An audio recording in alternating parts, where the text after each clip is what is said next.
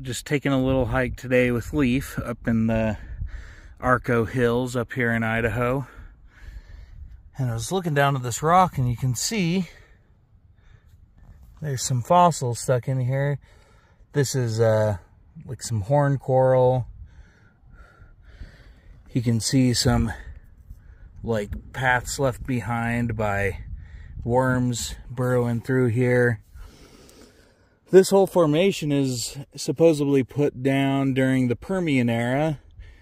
So that makes, that lines up with the kind of fossils we're seeing here. So here's a pretty neat one I found just sitting out. It looks like somebody already found it. Not exactly sure what this is. Some sort of brachiopod, I'm guessing, but yeah, I'm going to leave it sitting out here. They left it on top of this rock, so I'm just going to leave it for the next person to find too. I found this piece. Some really nice specimens starting to weather out, so yeah, we're going to take this one with us. Didn't want to take really any big rocks, but this is a really nice one, so I think that we'll take this one home.